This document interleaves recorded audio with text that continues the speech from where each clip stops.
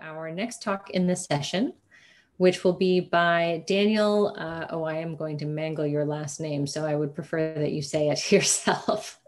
I mangle my own last name every day. I think it's Feuerriegel, but let's go with that. Great. So thank you. So Daniel is going to be telling us about visual mismatch responses are a product of surprise, but not fulfilled expectations. And so this looks great. So whenever you are ready, please take it away. Thanks. All right. Yeah, hi, everybody. My name is Daniel Feuerriegel, and I'll be talking about oddball sequences, visual mismatch responses, and surprise.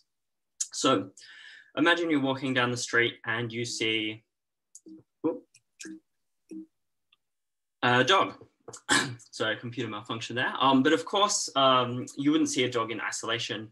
You would typically see a dog in the context of some environment. Perhaps you're out in a green field, and based on this, you might expect to see perhaps another dog or another dog. You might be in a dog park, which would be a happy place to be.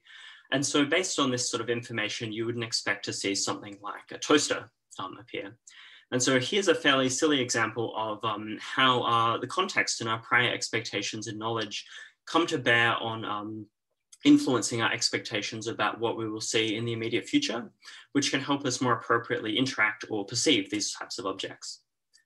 So people have investigated this in the lab using oddball sequences in which individual images are presented one at a time. So here we have rooster, rooster, rooster, toaster. And so based on this sequence, you might come to expect the rooster to appear because of its higher prevalence rather than the sort of rarer toaster image. And conversely, you might have the opposite, so toaster, toaster, toaster, wait for it, rooster. And here we can compare evoked brain responses by the same images in each of these two contexts, labeled the standard and the deviant. And so there's been hundreds of ERP studies comparing these images, and they typically find more negative going evoked potentials over bilateral posterior sites for deviants compared to standards. And that's about the extent of where we agree in the field, and it's controversy from here on in. So there's been a very long-standing debate about what visual mismatch responses reflect, and actually what experimental manipulations are necessary to produce them. So for example, it could be prediction error signaling as specified in different predictive coding counts, novelty detection or detection of these unusual events, or something like repetition suppression or adaptation by feed-forward or intrinsic mechanisms, which could even sort of account or facilitate these other two things here. And I think the reason why this has been controversial is because different effects are intermixed within these sorts of designs. So the standard and the deviant are also common and rare, expected and surprising, and also repeated and immediately unrepeated images. And so to sort of boil this down into a series of small hypotheses or easily testable ones, we can think about what is driving this mismatch response or this ERP difference wave between the deviant and the standard stimuli. So for example, we might have a response enhancement for deviant stimuli without much of an effect on the expected stimuli here. We could have a response suppression for the standards, which are repeated and expected, without such effects on the deviants. And so we could think of this as repetition effects or expectation suppression, or we could have a mixture of both suppression and enhancement for the standards and the deviants, respectively. And so we've gotten partway to answering this question by including equal probable control sequences, whereby a large number of different images are presented within a sequence. So participants can't form expectations for any particular image, and none of them are immediately repeated.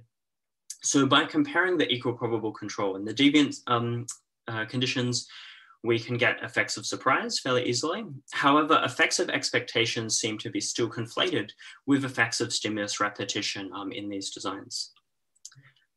And so what we wanted to do is to try to isolate and quantify effects of fulfilled expectations and surprise relative to some sort of expectation neutral condition in a cleaner way.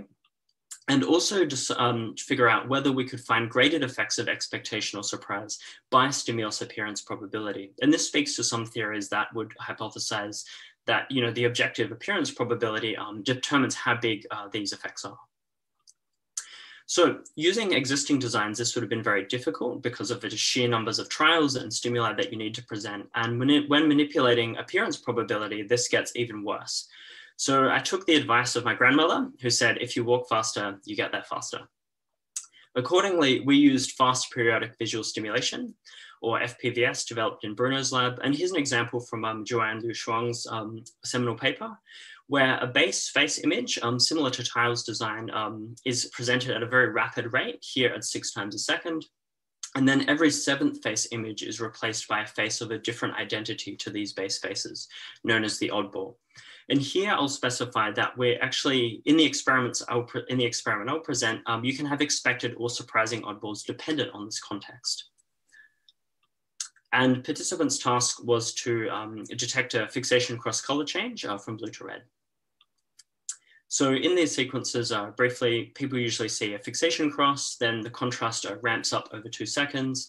We have a full contrast stimulation period, whereas the oddball and the base stimuli each appear at their respective periodicities, then a ramp down and a fixation cross period. And in these designs, you can manipulate the relative probabilities of each oddball that might appear in the sequence. So here's an example from an older study where we had the base face, and then the oddball could either be the same face identity as this base face or a different face identity. And the relative probability of these can be manipulated. And because these oddballs are periodic, this means that participants can come to expect specific oddball face identities at specific times. And one of the nice things about this is that basically by presenting a whole bunch of base faces between these, you can control for immediate stimulus repetition effects by continuously adapting the system to that base face.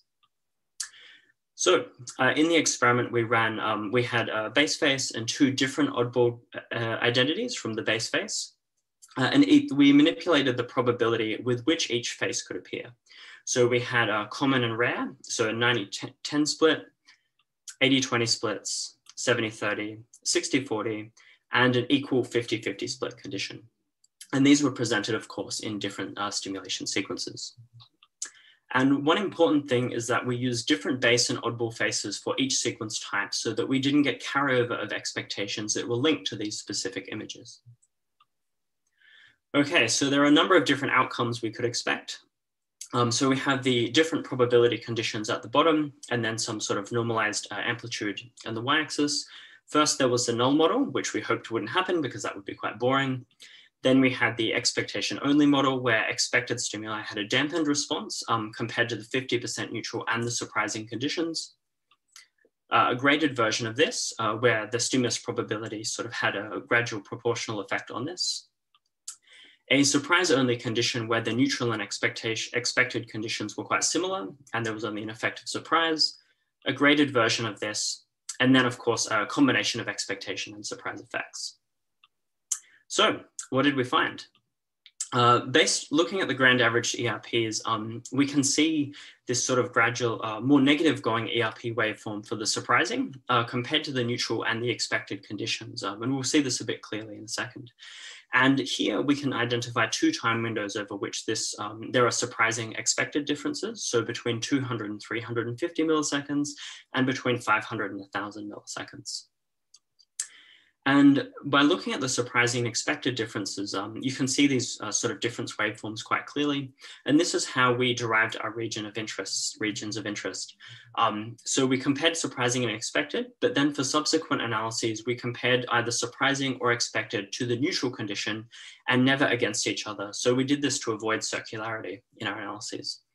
And here you can see that the surprising has more negative going ERPs than neutral, but we don't see much of an effect of expectation here. This is also mirrored by the scalp maps. So you can see that the neutral and expected are similar and the surprising ones are quite different. And for reference, here are these sort of individual condition maps, which also shows this quite clearly.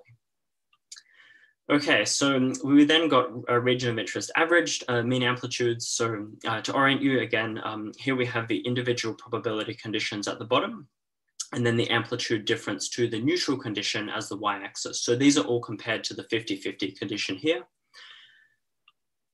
And what we found was that surprising stimuli evoked more negative going ERPs across these conditions compared to the neutral condition. Whereas we didn't really find this for expected stimuli. So if anything, the 60% was slightly more negative, and for the others, the base factors indicated evidence preferring the null. And this was also found for the later time window, and almost sort of, this came out a bit more clearly even here. So out of these three competing hypotheses, I think that we have a clear winner, that there is sort of effects, there are effects of surprise in particular, but not really effects of expectation suppression. And this might be surprising to you based on the literature. So we actually ran did a review looking at expectation in the visual system, and we found that there's actually very scant or inconsistent evidence for this compared to neutral conditions, and especially almost absent effects in electrophysiological recordings as well. So how do we understand visual mismatch responses? To finish up, visual mismatch responses seem to index a surprise response, which seem to be show an all or none response, so no clear graded effects of stimulus probability. I didn't cover that, but this is what we found in our study. They seem to be gated by attention or the task relevance of the stimulus, at least in some studies here, cited here.